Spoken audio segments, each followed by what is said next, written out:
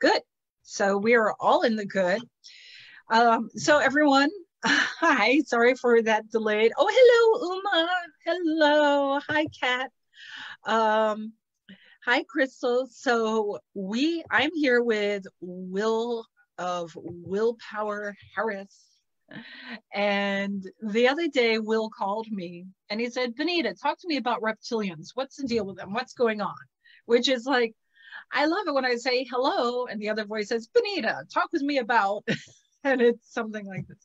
The interesting thing is recently the Akashic librarians channeled through me. Actually, it was on the 21st, June 21st. They channeled through me some messages about the origin of the Akashic, of the reptilians. And they, by the way, do not like that term, reptilians, because they feel that's like calling someone any kind of slang, word. So, but I don't know yet. Are you saying that reptilian is the N word of New Age? Got it. Okay. Well, of this particular group. Got it. And I have actually been working with the, hi, Joanne and Debbie and Mariam. So glad you all could join us.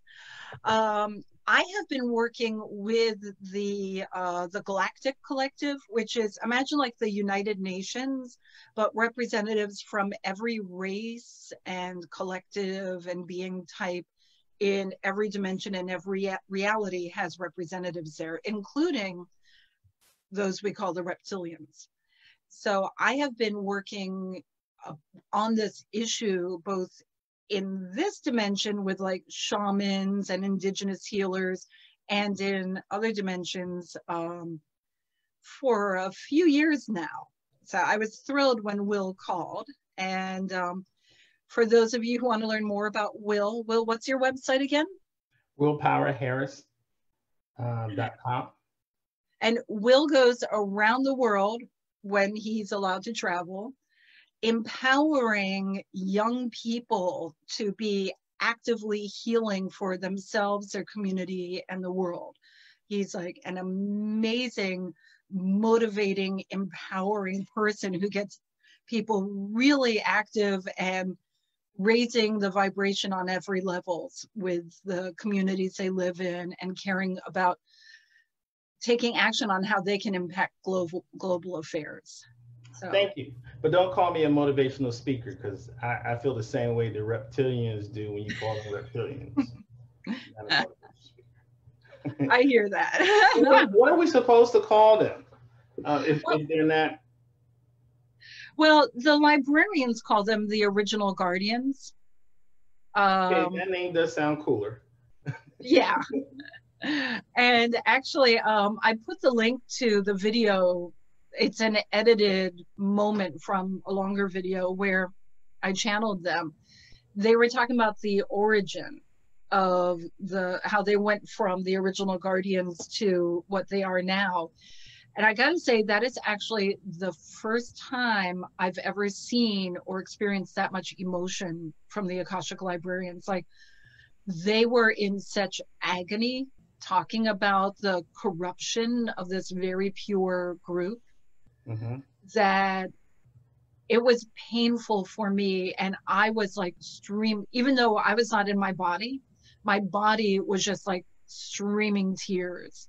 It's like they were sobbing over this. So I put the video link here in the comments. I recommend everyone, when you get a chance, watch it. It's just 10 minutes long, but hardcore. Wow, so they were crying. That must have a pretty strong backstory. Yeah. So why don't we start, Will, with what your question was, why you called, and then we'll jump to, that's a little teaser. We'll jump to the backstory in a bit. Okay. So I'm just curious to know, what are they? I never heard of them before.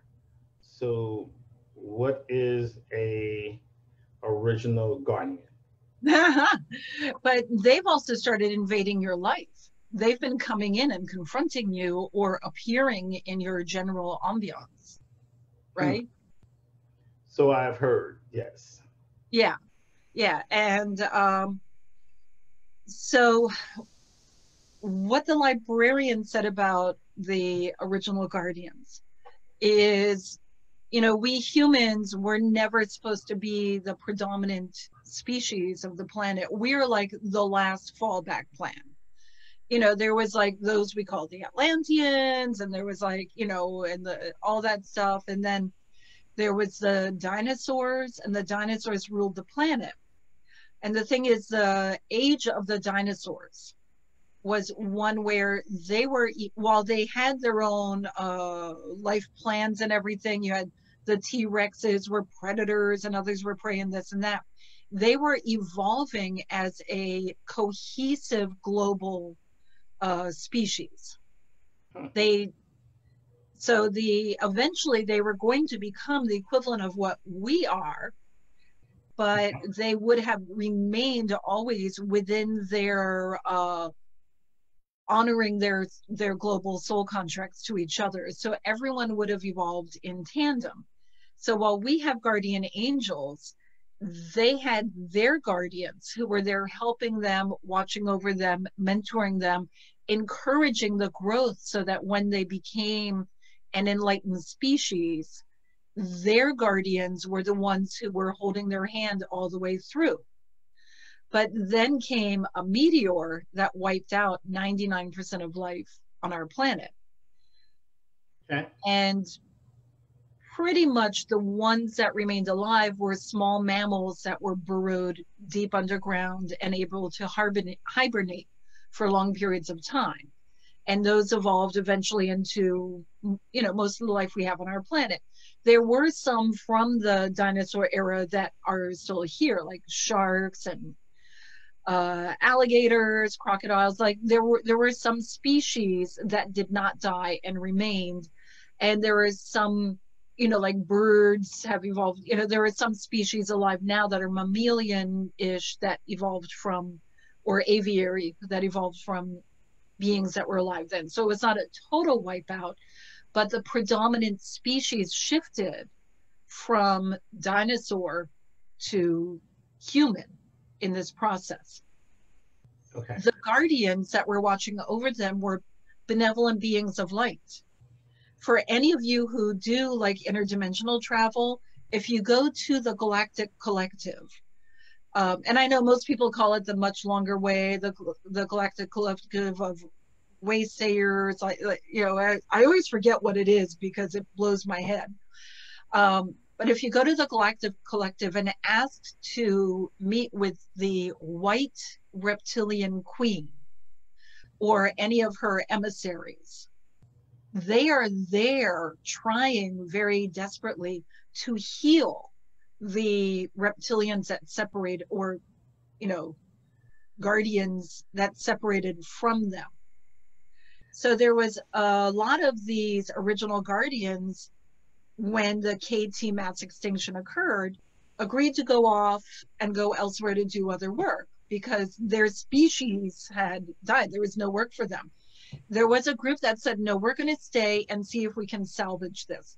They just could not bear to completely abandon those that they had promised to watch over for eternity, or for a long time. Right. So they stayed, but they were cut off from their collective. Like when the collective left, the ones that remained, basically, because our atmosphere is so dense and they were on such a different frequency and everything, they basically, it was not a mean way of cutting them off. It was just inevitable. If they chose to do this, they would have to do it alone. There was no other way. Because the planet was different. Exactly. And being trapped here in our very dense, dark energy, it affected them. It was difficult for them. And, you know, it's like being trapped in hell. It's going to affect you. And without any support from the infusion of love of their collective. And then when they saw humans evolving, they had a lot of anger towards us. They still, you know, a lot of them are like really like Like, who the heck are these beings who think they get to be like, we're nowhere near the grandeur that they were guiding their dino civilization to become. And we're really not. Like, when I look at the future that would have happened if they had evolved, it would have been like much more spiritually loving. Like, it would have been so much cooler, so much more energetic volume to what we're doing. So there's a few things. One, right now the planet's raising its frequency. I mean, this is happening. The Schumann resonance is going up. Things are happening. Everyone's senses are shifting. New mandalas are appearing on our planet. Like, we're going through a metamorphosis. But when our frequency is pure enough and humanity finally gets our act together, all of the light beings will be able to connect with us again.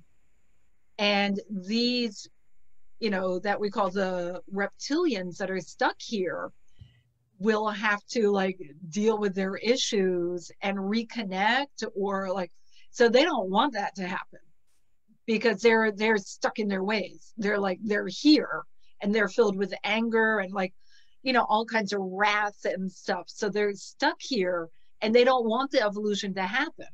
You know, like when someone's like really, really depressed and they've just gone down a really bad spiral, they're like, no, come on, let's like clean you up and get you in shape, get you a job. And they're like, no, just leave me alone. They're a little bit like that. So when the librarians look at them, they see the agony and the pain that brought them to this situation. They look upon them with great compassion and sorrow. Okay. They would like us to help the reptilians to return to their light, to reclaim what is beautiful within them and release their pain.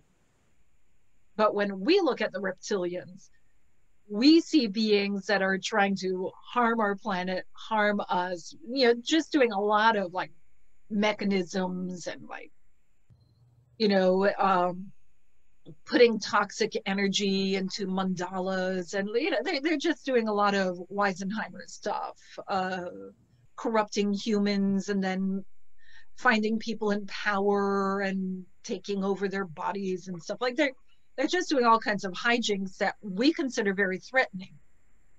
And when we're threatened, we want to lash out, you know, self-protectively.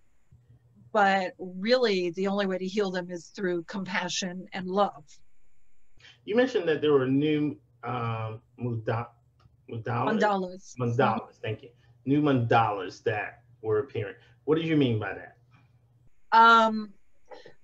Well, again, like for anyone who is interested, look up the Schumann resonance. This is not a woo thing. This is real. The U.S. Geological Survey is measuring the Earth's atmosphere, and the Earth's atmosphere is getting a higher frequency, higher resonance of energy.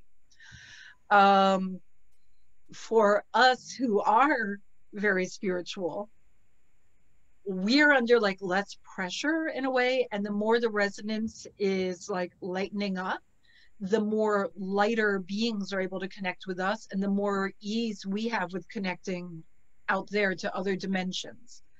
So a mandala is an energy grid. It's a network. It can be anything from, you know, a physical grid to an energetic grid. To an energetic grid. You know, it can be like I was explaining today to someone, if you look at any city plan, you have a grid of the water lines, of the power lines, of the, you know, telephone lines, of the street traffic. These are all grids. In a way, they're mandalas, and they create a certain level of energetic activity and connection within said city. Well, it is the same when we connect energetically. We're able to tap into energetic networks, some of which go to other dimensions, some of which go into Earth, some of which connect you with animal spirit guides or crystals or your soul, or, you know, your guardian angel or Mm-hmm. whatever. It's just the way things can be connected, and the, you know, boy, I could teach a whole class on that. So as our planet's frequency is evolving and becoming lighter, higher frequency, things Mm-hmm. that could not connect with our dense energy before are able to connect now.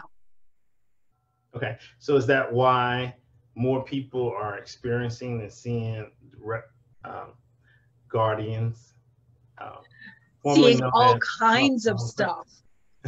All kinds of stuff. Like, people are calling me all the time, Bonita, I've always been a visual person. Suddenly I'm auditory as well. Or I've always been an evidential medium, but suddenly I'm seeing spirits and angels. Or when I meditate, I can get so high before I space out, but now suddenly I'm able to go higher. You know, it's, Okay. yeah, things are shifting for a lot of us. So these reptilians, they're like, no, bring the, yeah, like that significant other that you really got to break up with if you ever want to smile again, you know? Not you, any of us, ever. I get it. Yeah, no, your significant other is awesome. But in general, whenever have a friend or a loved one or a partner that's just like, anytime you're happy, they got to deflate you, because it's easier to do that than for them to be happy. Okay. That's the way the reptilians are now. But they've got a lot of power because they've spent millions of years accruing their power. Are they like immortal? Do they not die? They're like spirits. They're like the equivalent of angels. So yeah, so they're not physical, so they're not going to live or die. They just are. Yeah. They can evolve, but these have chosen to devolve. Oh. Yeah. Okay. Because they were beings of light, and now they're beings of anger. Okay. So is the anger just that Earth is different, or are they angry for something else? I think now they're just so used to being angry, they don't know any better. The habit. Yeah. The angry habit. Yeah. Okay. Yeah. Now, there are some people who talk about like the hollow earth and how the reptilians have an entire civilization physically inside our planet. Yeah. I heard they have something to do with like Lemurians being on hollow earth too. So clear it up. Yeah. How does Lemurians, reptilians, how do the ends work? Like Journey to the Center of the Earth, right? Yeah. Our planet is not actually hollow. You know, geologically, that's not possible. But we're existing in one frequency of our planet. There's a lot of frequencies. It is very easy to exist in a different frequency in the same space. I'm with you. I saw this movie called Midnight Special that was like that. They had this whole entire world that was on top of like ours, but only if your thoughts were high, your frequency was high, you were able to see it. So exactly. Like they're here, but they're not paying half the mortgage. Exactly. And when you think about it, like if people say, I don't understand, how can two things be there at the same time? Like imagine you have a glass of water and it's also filled with sand. So you're looking at it and you're like, well, it's a glass filled with water. I'm existing in water. No, it's a glass filled with sand. I'm existing in sand. If you were to go inside the molecule of either one, while the outside of the sand is wet, the inside of the sand is dry because it's like, you know, ground up stone and shell. Yeah. You know, it's not porous. So you can be inside a grain of sand and be completely dry. Or you can exist where the sand and the water meet, or you can be just in the water. So I don't know. I got it. I understood. Yeah. I got it. Thank you. Yeah. I mentioned to you Rogelio, the shaman Rogelio, who's in, I think, Arizona. He has this great video. After we talk, I'll find it and put in the comments, where he's being interviewed. And he said one day he's walking through these buttes, mountainous area where he lives, and he knows this land like the back of his hand. And this woman walks up to him, and she's like tall and beautiful and emanating light. You can tell immediately she's like a space alien. And so they talk, and she said, would you like to go on my spaceship and come visit my planet? He's like, yeah, I would, of course. So they walk up to this cliff face, and he knows this mountain. He knows what the mountain, he knows the geology and the geomorphology of this area. So he knows what is inside this mountain and what it's made of. It's definitely a very solid mountain. They go to this cliff face, and the sides of the face slide open. There's a spaceship in there. They walk into the spaceship, and the doors close. They're inside an alien spaceship filled with people or beings like her. In a very short period of time, the doors open, and they are on this other planet. And then later they bring him home, and when they're done, the doors open, he walks out, the doors, they say bye, the doors close, he's looking at a solid mountain. So it's not that the mountain is hollow, it's that the ship and the mountain are in different frequencies in the same space. That actually makes sense. I mean, you think about someone trying to explain what happened to someone else who wasn't there, then they would think that, oh, the mountain's hollow or Earth is hollow, and that's where they come from. Okay. Yeah. Makes sense. I get that. Yeah.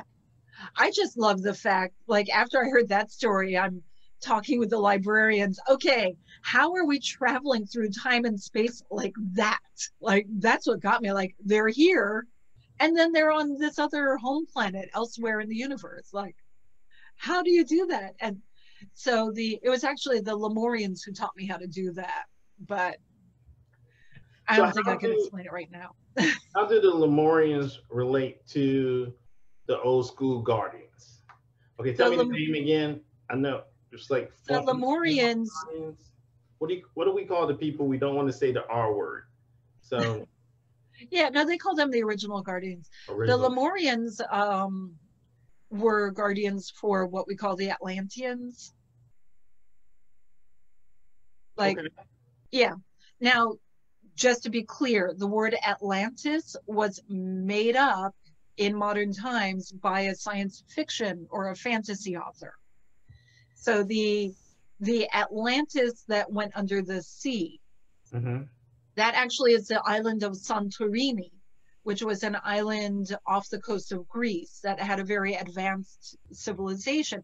Not advanced like aliens, just advanced like they had more wealth and more artists and intellectuals. And so they would often raid ships and bring the plunder, take the plunder for their own, take the ships for their own, enslave everyone. And they really had an attitude. They really thought they were better than everyone else. And then the island of Santorini blew up with such a volcanic blast that geologists there's an ash line all around the world that is the Santorini blast. It darkened the sky possibly for months with free floating ash in the air all around the world. So geologists, when they do core samples in the planet, they look at this as one of the lines of demarcation for a timeline. Yeah. So some of the Santorinians, and they didn't call it Santorini then, it's called Santorini now, managed to escape and were then like enslaved by those they considered their inferiors. And then they're like, oh, look, we got a new slave, get to work. And they're like, I can't believe I'm enslaved by you losers. You know, I'm like, here I was, so much better than all of you, till our fabulous place went underwater, and I'm stuck here with you guys. This is so primitive. Snobby slaves. Okay. Snobby slaves. Got it. Yes. Bougie so slaves. When we talk about the Atlanteans, there are two things to talk about. One is the true story of Santorini that then became a mythology, written in Greek lore. You know, the Plato, right? Yeah. And so that's like history.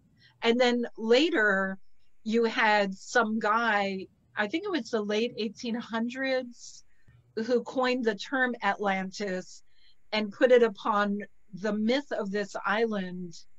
So, and then later, like, our peers are like, oh, Atlantis was a global thing.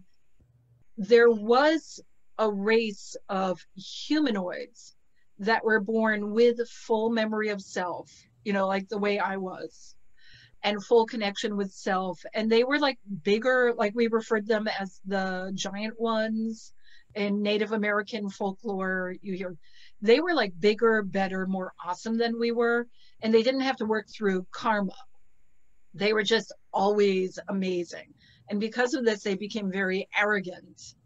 And they declared war on their equivalent of guardian angels, which were Lemurians. Okay, so to make sure, because everyone isn't going to be enlightened enough to know what you mean by full remembrance, but you remember past lives. So I have full recollection of my existence from the time I was a spark in the cone of inception, when I first left Source, to now. I've always had that. And I chose in this life for the work I'm doing to be born with this. Cool. You know, do you think that's a good thing or a bad thing? Like, I wish I didn't remember, or yay, I remember. It's just a thing, but for the work I'm doing now, you know, and for the experiences I had to have in life, it was necessary. But, you know, now I teach anyone who wants. You know, it's not like I'm the only one who gets out. There are others like me. Sometimes I have a few acquaintances, and more and more of our future youth, our current and future youth, are, you know, like, consider me a pioneer, paving the way. There's more and more being born this way. And if any of you watching this are like, I want to remember all my past lives, I can tell you this Saturday, August 1st, I'm starting a 5-week class series, which is focused on that. So I'll put the link here if you're interested. But you know, if I can do it, anyone can do it. Okay. So the Lemurians were kind of like guardians for the Atlanteans. Yes, or as we call it, the giant ones, the great giant ones. Okay. Yeah. Giant ones. And the OGs, right? The original guardians, they were protectors over like the dinosaur age, I guess. Mm-hmm. So they were expecting the dinosaurs to evolve. First the dinosaurs, that didn't work. And then those we call Atlanteans, that didn't work. And then we rose up, and they gave us karma, so we did not fall into the pitfall of the Atlanteans. But we found arrogance anyway. So the Atlanteans didn't have no cause and effect to deal with. Oh, they had free range just to get buck wild. Oh, okay. That explains a lot. It was thought if you give everything good to a race, then they will become even better. But instead, they became kind of tools, arrogant tools. Absolute power. Yeah, and they rebelled against their guardians. Now, the Lemurians are very crystalline connected. They use crystalline energy. And if you work with anyone who does crystalline energy healing and the like, it's really amazing. Very grid, very powerful, really amazing. Joey Adams, he's like one of the best crystalline healers I've ever worked with. Very, very powerful stuff. Cool. Yeah. Okay. So what are the OGs go? What's their goal? What they're trying to achieve now? You know, at this point, They don't have they're in such a funk. And keep in mind, like those who pursue like evil or darkness or hatred for their power source, they want as much of that as they can get. But as we know, love it's always a greater source of power than corruption. It is. So at the moment, they're doing everything in their power to keep our planet down, to keep our planet depressed, and giving them all the dark energy they can handle. Right? So I grew up Christian. This sounds like devil stuff. Like, very similar. Are they allies? They're totally different, or they don't know the two exist. Like, is the devil trying to outbad the OGs? Like, I out deviled you this month. Poor Lucifer, he gets such a bad rap. Still in my show. No, here's the thing. We talk about how everyone was born from love. Like, okay, if everyone comes from God or source, this is pure love, right? Mm-hmm. So everyone in every dimension, in every frequency, in every reality began from love.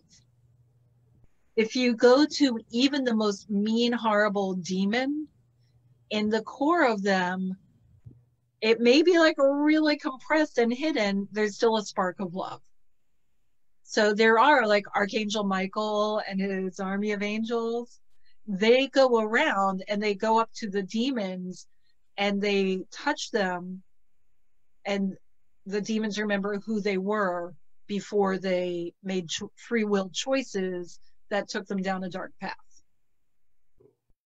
Okay. So yeah, the reptilians and the demons, you know that they're like buddies. You know that devils, demons, reptilians, these guys, they're all like, you know, in cahoots with each other because they're, you know, bad hombres, right? Kind of sounds like old school Justice League and the other bad people. I know. I can't remember what they were called. Exactly. So yeah, of course they're going to be teaming up together. But if I was trained by shamans to heal what we call reptilians and return them to where they came from. So you're not trying to fight them. You're trying to heal them.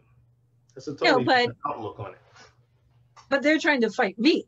So it's definitely like a little bit of a, yeah, like imagine someone with a lot of weapons is coming up to you and you get to do a little Tai Chi and smile. You know, it's bob and weave.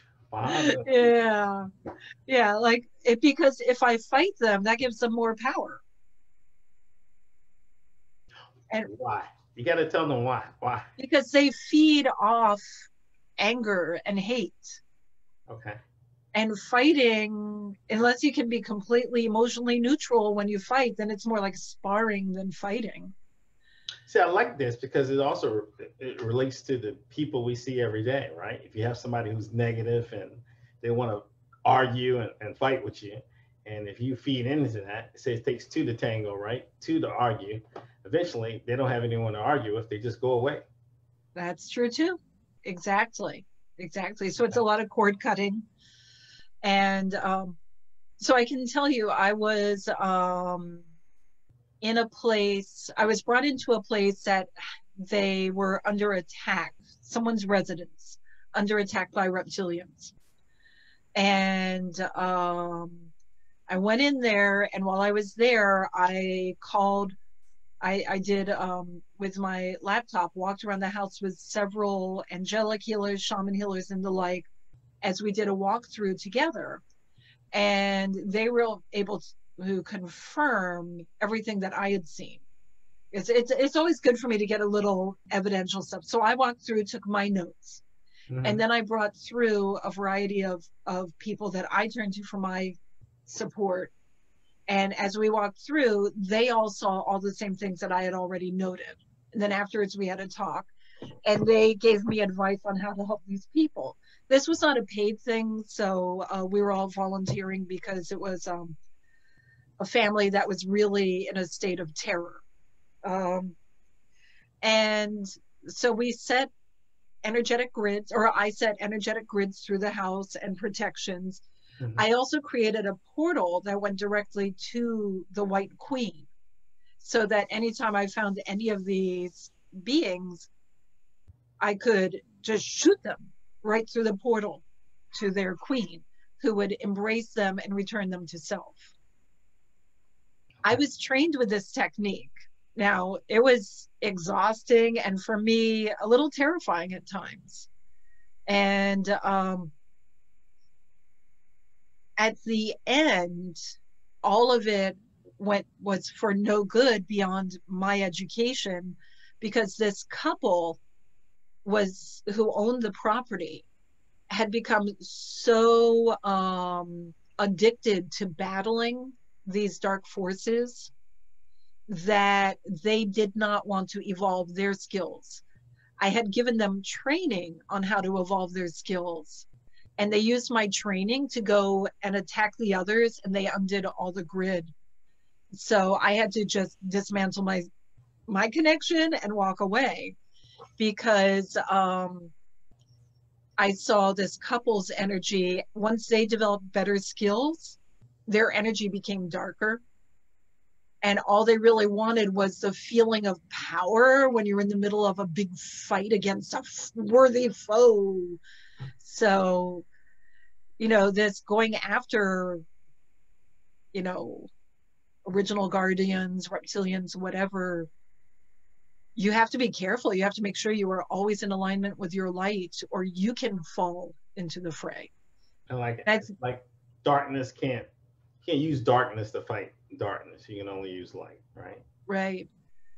And I think that's a lot of why we have so many of these reptilians in our politics, because people go to, I'm going to be a good person and take them on, but then they think they have to play the political game, or they end up getting pulled into it, and the next thing you know,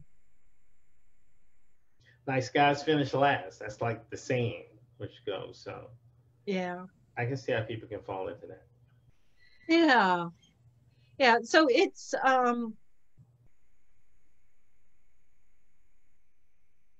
don't recommend that people go out and look for reptilians any more than I recommend people go out looking for demons. But certainly when you see them, you put it that way. That makes sense. What are you doing Saturday? I'm demon hunting. What? Okay, you have a good time with that. Oh, trust me, I have done that, and not like assisting others who know what they're doing. Yeah.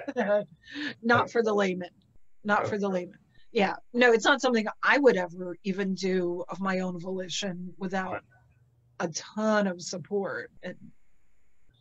But the best defense we have, if you feel like any of these dark, angry entities are around you, is what I call a atomic love bomb, which is a lot of people will put up like a robe of light, a robe of mirrors, a shield of light, or whatever. So they're protecting themselves and they're hiding behind a barrier of protection. You can do that. The problem with it is you have to like maintain your awareness, keep it going, and that can be a little exhausting. And if you ever think that it's weakening, it's going to weaken, because you have to maintain it. What I recommend is practice opening yourself up to your soul, an angel, whoever it is that to you is the highest energy coming to you of divine love, pure love. So that you are, and ground yourself so that any extra is flowing into earth. So you are like a pillar of love flowing into you and through you. And, you can put up safety if you want, of like only those of the highest level of love and frequency who care about my happiest and healthiest well-being, who are here to flow only the purest love through me. And you can feel it. You can feel when love is flowing through you. You know, it's a unique feeling.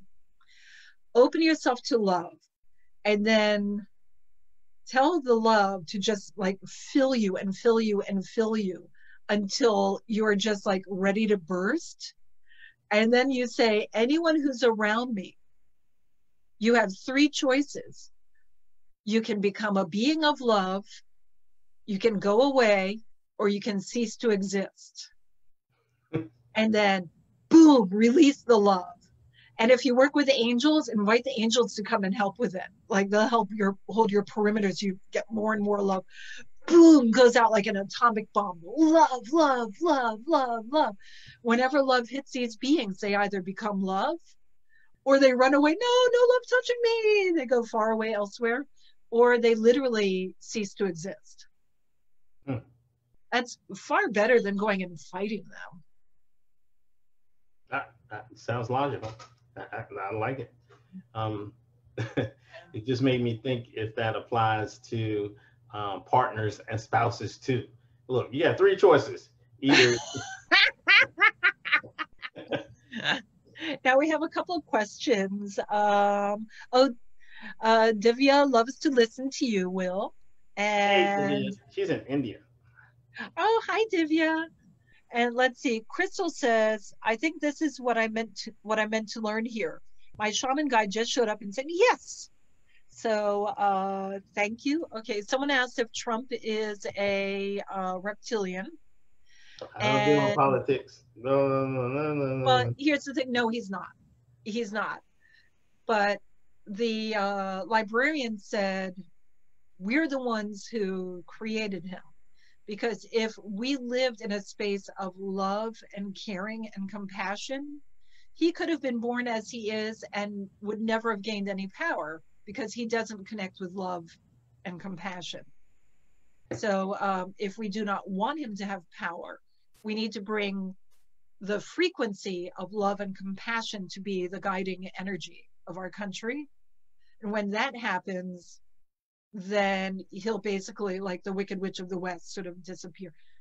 Will, you go into villages and you get people to help those of the greatest need. Right. Yeah. That is how you heal through. Can you talk about that a bit?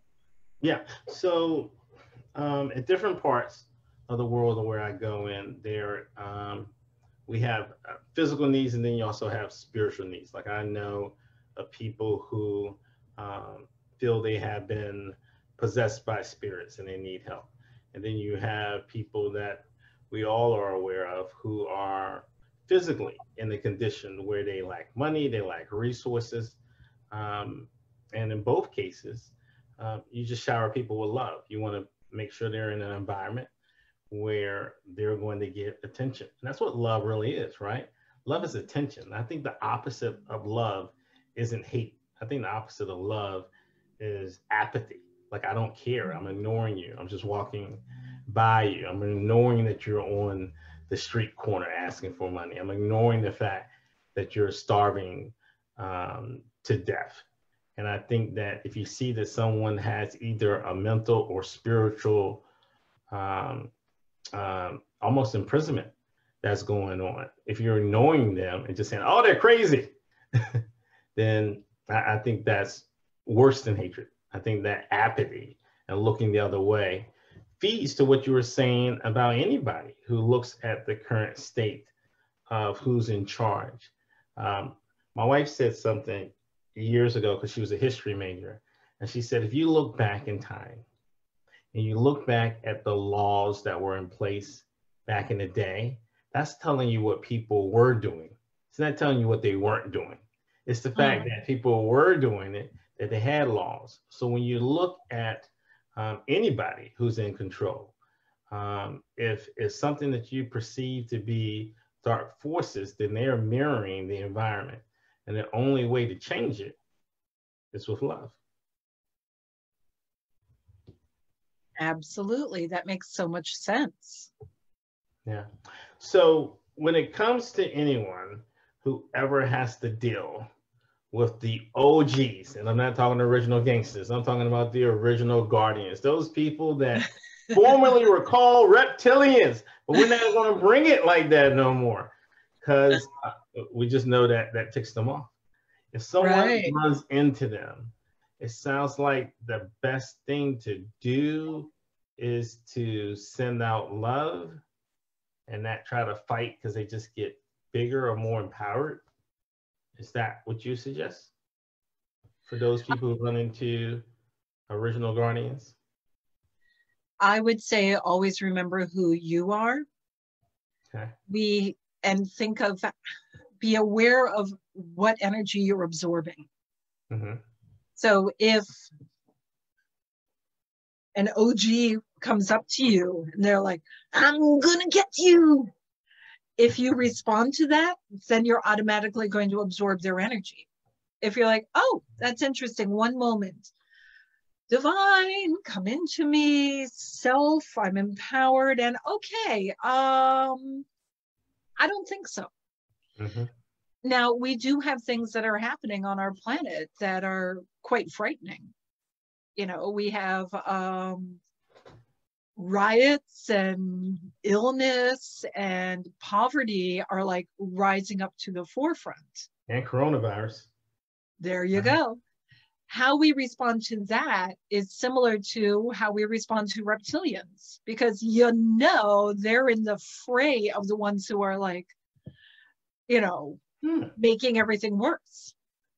They're the ones whispering in everyone's ears or, you know, manipulating. Like it's just what they do. So how we respond to that is by being one with compassion, one with healing, one with caring. We can stand up to the oppressors, but we do not need to be intimidated by them. Now, when Trump's Nazi stormtroopers are going up to peaceful protesters and tear gassing them and beating them and arresting them, yes, that's something to be afraid of. But how did the people of Portland respond? The wall of moms standing between them and the protesters, the wall of dads who came in face masks and the leaf blowers, and they were blowing the tear gas back to the troops. That is so much more powerful of a response. It's such a powerful step of courage for these two human walls to stand between the peaceful protesters and, you know, as far as I can tell, how is this even legal, stormtroopers or, you know, Trump trying to emulate his hero, you know, Hitler. So that's what I'm talking about, that having love and compassion does not mean you need to have love and compassion for that individual. It means, how would a person of love and compassion respond? Kind of like, what would Jesus do? There you go. I like that bumper sticker. Yes. What would Jesus do? You know what I learned recently? The phrase "turn the other cheek" is actually a very powerful phrase. It does not mean if you hit me, I invite you to hit me again because I'm like, you know, a pansy or something. In the old days, people used their left hand for, you know, toilet and muck and whatever. So, well, this is still, you know, common in many cultures where you don't have toilet paper and flush toilets, okay? So the left hand is the hand you do not eat with, and it's the hand you do not touch people with. To touch people with your left hand can be considered rude, very, very rude. So you touch people with your right hand. So if you are going to slap someone, if they are a child or a beloved slave, like if someone is a very bad slave, like you have lost all respect, you will slap your slave with your left hand. You can't get more disrespectful than that. If they are a beloved slave or a child and you want them to know their place, you backhand them with your right hand. The only time you slap someone on the face with your hand palm is if they're your equal. So when Jesus said to people, if someone hits you, turn the other cheek. What he's saying is, if someone is treating you as less than an equal, look them in the eyes and say, do that again, but do it as an equal. So here's the thing, if it's a child or a slave and you hit them with the back, they're not allowed to respond. They have to cow down and take it. But if you hit someone as an equal, they get to respond. They get to fight back. There's so many jokes I had off of that. It's just too many for me to choose. I know. My brain's gonna explode. But tell me this, is the cheek like one side of your hand, or did it? Yeah. You mean turn your cheek to look at them, to cuss them out? Is that what? So, okay, suppose my hand is someone else's hand. Okay. And I'm a slave or a child, they'll do this. Hit the cheek. You mean the cheek. Like face. Got right. It. Okay. Oh, you were very naughty. Don't do that again. I'm like, oh, okay. But if I'm their equal, and I'm like, really? Really? You want to take it out back? Okay, I got you. So if someone does this, he's saying, tell them to, then, you know what, do it this one, and then we'll talk. Interesting. Okay. And they say, what was special about Jesus? Not that he was the Son of God, but he looked God in the face, eye to eye, as equals. This is what enlightened ones do. All enlightened ones become one with God. What does it mean to be one with God? You look them eye to eye, face to face. So when Jesus is looking you in the eye and saying, empower yourself to be equal to everyone and all, what he's saying is, we are all, each and every one of us, one with God. And I'm challenging you to own that belief, to own that rightful place that you have, so that no one can really challenge you, because you are aspect of God. You are God. Wow, that's hardcore. Mm-hmm. That is hardcore from the philosophy. Right. That I grew up with, which is, I can do nothing without God. All things come from God. Now you want me to look God in the eye? Oh man. But it's like looking at your reflection. Ooh, because that's pretty good. Yeah, because if we come from God, then we are God. So when you're looking God in the eye, you're looking yourself in the eye. When you look yourself in the eye, you're looking God in the eye. And when you and I look at each other in the eye, we are recognizing that we are both God and we are both equals. We are all one with God. So now for atheists and agnostics, I apologize, just like conform that to your belief system, because the message is the same. And for those who don't know, I'm a Unitarian Jew with full memory of my entire existence. So trust me, lessons like this are always entertaining when they rattle in my brain. So when a reptilian comes up to you and says, bow down to me, I'm going to destroy you. What would Jesus do? Turn the other cheek? Really? I am God. I challenge you to recognize the God in you. Okay, I like it. So as we come to the end of our super cool chat, you taught me so much stuff. Time just went by just like that. Are there any final words or suggestions you would give to people? Let's see if we have any final questions. Sending light is very effective.